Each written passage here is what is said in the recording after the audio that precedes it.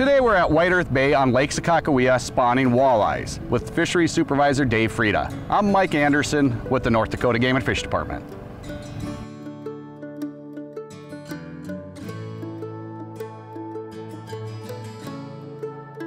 Welcome to the program, Dave. Dave, what's the process back here? What are your fisheries crews doing? Well, today we're spawning walleyes at White Earth Bay, upper end of Lake Sakakawea.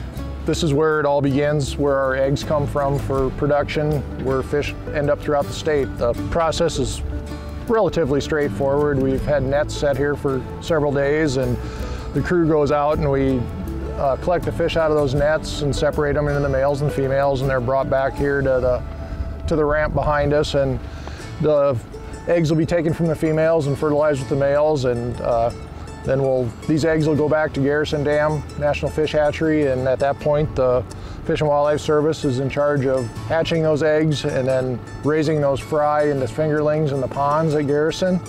And sometime mid-June and a little later, those fish will be taken out of those ponds and stocked throughout the state of North Dakota. Dave, how many eggs are we looking to take today? Today we'll probably have 100 quarts of eggs.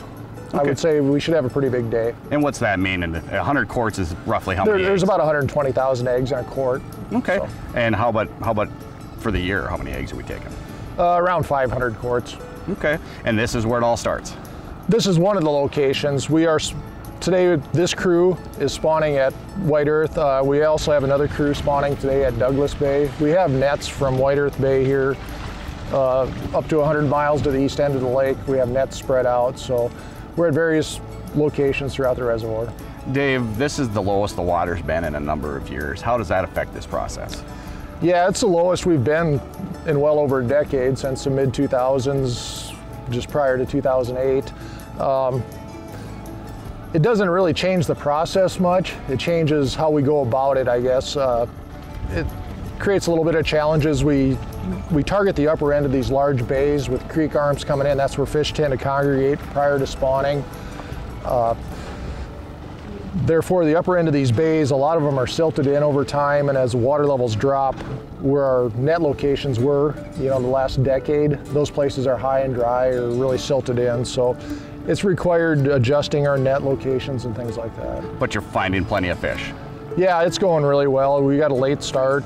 It was late spring, everybody knows that. About the time we wanted to get in, we had a second blizzard. But yeah, there's really good numbers of fish here at White Earth, and at Douglas Bay, they're dealing with a lot of fish too. Dave, what triggers the spawning for walleye? Two things: water temperature and photo period. Photo period is the big driver. Length of the day, daylight. As the days get longer, fish are tuned in, and typically it'll vary a little bit either way if we have an early spring or late spring, but not a lot. Typically the first part of May, first week of May, is the peak of the walleye spawn on the majority of Lake Sakakawea. Water temp cues it, and when we get into that, we start seeing fish in the mid-upper 40s into a little over 50 is kind of where we want. The problem is when we get later in the year like this, when it gets really warm, the temps during the day can spike up so high that if that water temp gets in the mid-upper 50s when we're spawning, it's hard on the eggs. We don't get as good at egg quality. So ideally, we don't want it to warm up too much. And with this process, you'll be stocking many lakes with these fingerlings.